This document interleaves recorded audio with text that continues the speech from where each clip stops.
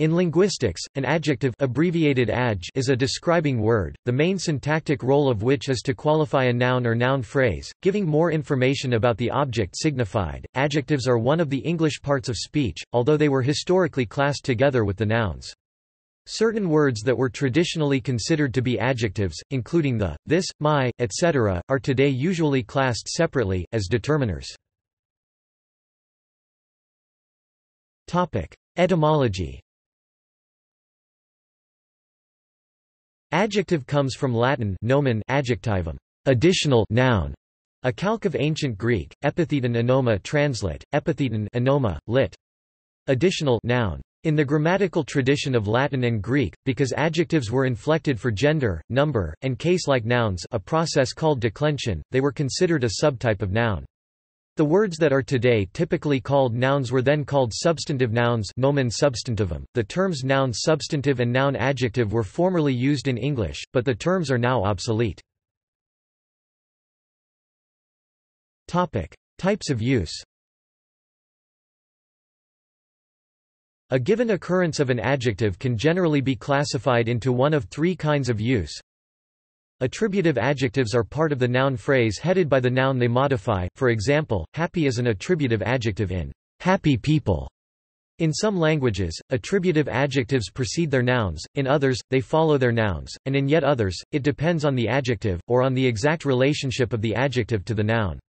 In English, attributive adjectives usually precede their nouns in simple phrases, but often follow their nouns when the adjective is modified or qualified by a phrase acting as an adverb.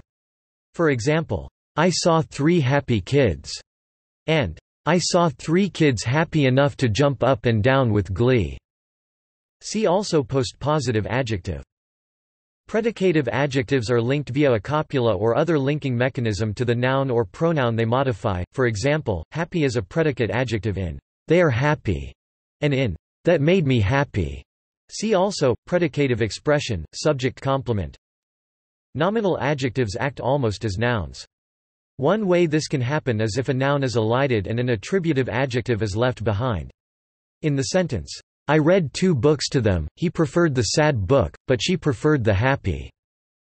Happy is a nominal adjective, short for happy one or happy book. Another way this can happen is in phrases like out with the old, in with the new, where the old means that which is old, or all that is old, and similarly with the new. In such cases, the adjective functions may function as a mass noun, as in the preceding example. In English, it may also function as a plural count noun denoting a collective group, as in the meek shall inherit the earth, where the meek means those who are meek, or all who are meek. Topic: Distribution. Adjectives feature as a part of speech word class in most languages. In some languages, the words that serve the semantic function of adjectives are categorized together with some other class, such as nouns or verbs. In the phrase, a Ford car, Ford is unquestionably a noun, but its function is adjectival, to modify car. In some languages adjectives can function as nouns. Uno rojo, a red object, span. As for confusion, with verbs, rather than an adjective meaning big, a language might have a verb that means to be big, and could then use an attributive verb construction analogous to big being house, to express what English expresses as big house. Such an analysis is possible for the grammar of Standard Chinese, for example. Different languages do not always use adjectives in exactly the same situations. For example, where English uses to be hungry, hungry being an adjective, Dutch, French, and Spanish use honger hebben, avoir faim, and tener hambre respectively, literally, to have hunger, the words for hunger being nouns. Similarly, where Hebrew uses the adjective zekuk zakuk, roughly, in need of, English uses the verb to need. In languages which have adjectives as a word class, they are usually an open class, that is, it is relatively common for new adjectives to be formed via such processes as derivation. However, Bantu languages are well known for having only a small closed class of adjectives, and new adjectives are not easily derived. Similarly, native Japanese adjectives are considered a closed class as are native verbs, although nouns an open class may be used in the genitive to convey some adjectival meanings, and there is also the separate open class of adjectival nouns adjectives. Adverbs. Many languages, including English, distinguish between adjectives, which qualify nouns and pronouns, and adverbs, which mainly modify verbs, adjectives, and other adverbs. Not all languages have exactly this distinction, and many languages, including English, have words that can function as both. For example, in English, fast is an adjective in a fast car, where it qualifies the noun car, but an adverb in he drove fast, where it modifies the verb drove. In Dutch and German, adjectives and adverbs are usually identical in form, and many grammarians do not make the distinction, but patterns of inflection can suggest a difference. Eine kluge neue Idee. A clever new idea. Eine klug ausgereifte Idee. A cleverly developed idea. A German word like klug, cleverly, takes endings when used as an attributive adjective, but not when used adverbially. It also takes no endings when used as a predicative adjective, ist klug, he is clever. Whether these are distinct parts of speech or distinct usages of the same part of speech is a question of analysis. It can be noted that while German linguistic terminology distinguishes adverbial from adjectivish Formen, German refers to both as Eigenschaftswörter, property words. Determiners. Linguists today distinguish determiners from adjectives, considering them to be two separate parts of speech or lexical categories, but formerly determiners were considered to be adjectives in some of their uses. In English dictionaries, which typically still do not treat determiners as their own part of speech, determiners are often recognizable by being listed both as adjectives and as pronouns. Determiners are words that are neither nouns nor pronouns, yet reference a thing already in context. Determiners generally do this by indicating definiteness, as in a versus the, quantity as in one versus some versus many, or another such property. Adjective phrases. An adjective acts as the head of an adjective phrase or adjectival phrase (AP). In the simplest case, an adjective phrase consists solely of the adjective. More complex adjective phrases may contain one or more adverbs modifying the adjective very strong, or one or more complements such as worth several dollars, full of toys, or eager to please. In English, attributive adjective phrases that include complements typically follow the noun that they qualify. An evildoer devoid of redeeming qualities. Other modifiers of nouns. In many languages, including English, it is possible for nouns to modify other nouns. Unlike adjectives, nouns acting as modifiers called attributive nouns or noun adjuncts usually are not predicative. A beautiful park is beautiful, but a car park is not car. The modifier often indicates origin, Virginia real, purpose, work clothes, semantic patient, man-eater, or semantic subject, child actor. However, it may generally indicate almost any semantic relationship. It is also common for adjectives to be derived from nouns, as in boyish, bird-like, behavioral, famous, manly, angelic, and so on. Many languages have special verbal forms called participles that can act as noun modifiers alone or as the head of a phrase. Sometimes participles develop into pure adjectives. Examples of this in English include relieved, the past participle of the verb relieve, used as an adjective in sentences such as, I am so relieved to see you. Spoken, as in, the spoken word.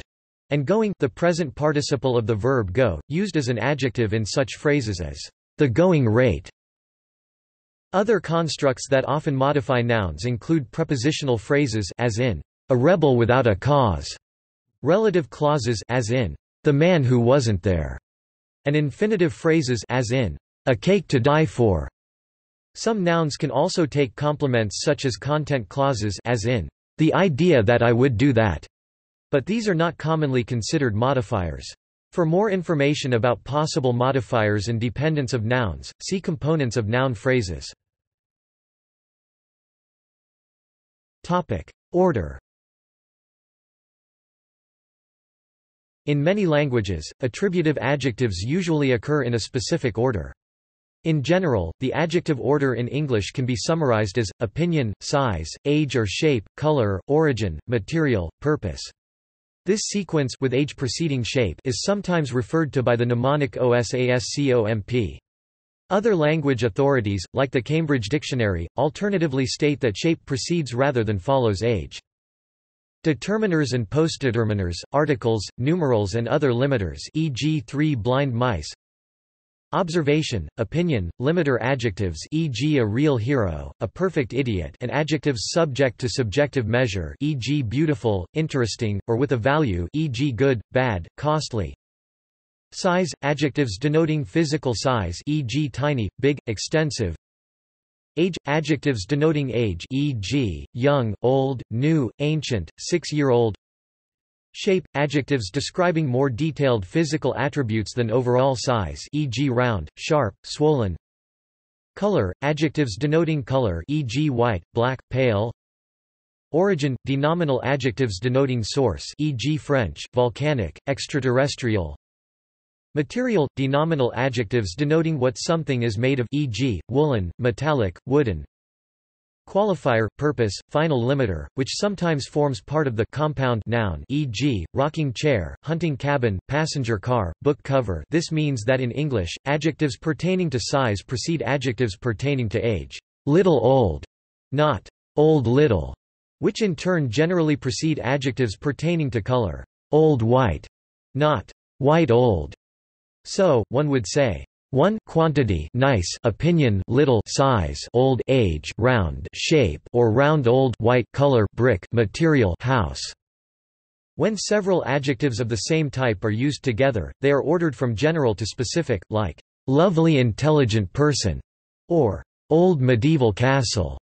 This order may be more rigid in some languages than others. In some, like Spanish, it may only be a default unmarked word order, with other orders being permissible. Other languages, such as Tagalog, follow their adjectival orders as rigidly as English. The normal adjectival order of English may be overridden in certain circumstances, especially when one adjective is being fronted. In addition, the usual order of adjectives in English would result in the phrase, "the bad big wolf," opinion before size, but instead the usual phrase is, "the big bad wolf." Perhaps because the ablaut reduplication rule that high vowels precede low vowels overrides the normal order of adjectives. Owing partially to borrowings from French, English has some adjectives that follow the noun as postmodifiers, called postpositive adjectives, as in time immemorial and attorney general. Adjectives may even change meaning depending on whether they precede or follow, as in proper, they live in a proper town, a real town, not a village, versus they live in the town proper, in the town itself, not in the suburbs. All adjectives can follow nouns in certain constructions, such as tell me something new. Topic: Comparison. In many languages, some adjectives are comparable. For example, a person may be polite, but another person may be more polite, and a third person may be the most polite of the three. The word more here modifies the adjective polite to indicate a comparison is being made, and most modifies the adjective to indicate an absolute comparison, a superlative. Among languages that allow adjectives to be compared, different means are used to indicate comparison. Some languages do not distinguish between comparative and superlative forms. In English, many adjectives can take the suffixes and est, sometimes requiring additional letters before the suffix. See forms for far below to indicate the comparative and superlative forms, respectively. Great, greater, greatest. Deep, deeper, quote, comma, quote, deepest. Some adjectives are irregular in this sense. Good, better, best, bad, worse, worst. Many, more, most, sometimes regarded as an adverb or determiner. Little, less, least. Some adjectives can have both regular and irregular variations. Old, older, oldest, far, farther, farthest, also, old, elder, eldest, far, further, furthest. Another way to convey comparison is by incorporating the words more and most. There is no simple rule to decide which means is correct for any given adjective, however. The general tendency is for simpler adjectives, and those from Anglo-Saxon to take the suffixes, while longer adjectives and those from French, Latin, Greek do not, but sometimes sound of the word is the deciding factor. Many adjectives do not naturally lend themselves to comparison. For example, some English speakers would argue that it does not make sense to say that one thing is more ultimate than another, or that something is most ultimate, since the word ultimate is already absolute in its semantics. Such adjectives are called non-comparable or absolute. Nevertheless, native speakers will frequently play with the raised forms of adjectives of this sort. Although pregnant is logically non-comparable, either one is pregnant or not, one may hear a sentence like, "She looks more and more pregnant each day." Likewise, extinct and equal appear to be non-comparable, but one might say that a language about which nothing is known is more extinct than a well-documented language with surviving literature but no speakers. While George Orwell wrote, "All animals are equal, but some animals are more equal than others." These cases may be viewed as evidence that the base forms of these adjectives are not as absolute in their semantics as is usually thought.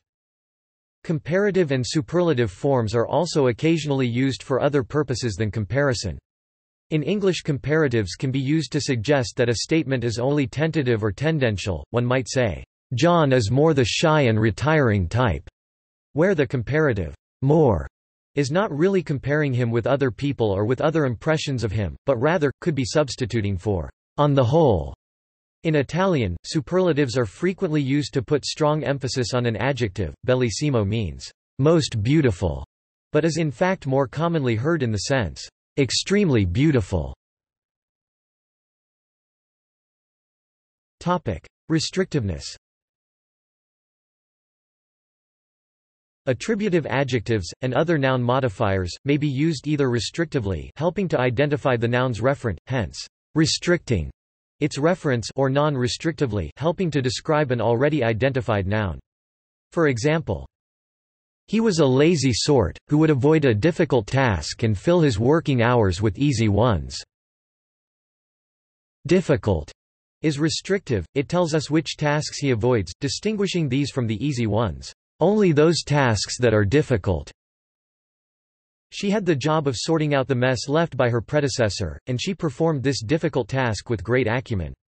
Quote, "Difficult" is non-restrictive, we already know which task it was, but the adjective describes it more fully. The aforementioned task, which, by the way, is difficult in some languages, such as Spanish, restrictiveness is consistently marked. For example, in Spanish la tarea difícil means the difficult task in the sense of the task that is difficult restrictive, whereas la difícil tarea means the difficult task in the sense of the task, which is difficult non-restrictive. In English, restrictiveness is not marked on adjectives, but is marked on relative clauses. The difference between "the man who recognized me was there" and "the man, who recognized me, was there" being one of restrictiveness. Topic agreement. In some languages, adjectives alter their form to reflect the gender, case and number of the noun that they describe. This is called agreement or concord. Usually it takes the form of inflections at the end of the word, as in Latin. In Celtic languages, however, initial consonant lenition marks the adjective with a feminine singular noun, as in Irish. Often, distinction is made here between attributive and predicative usage.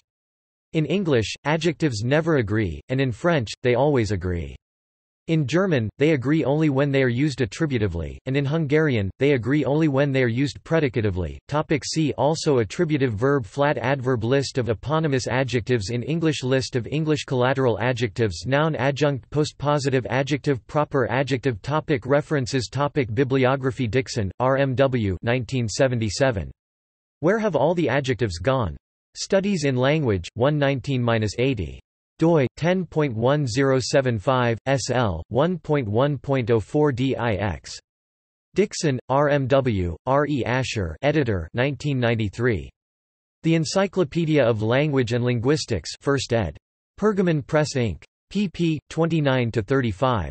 ISBN 0-08-035943-4, CS1 maint, extra text, authors list link Dixon, RMW 1999.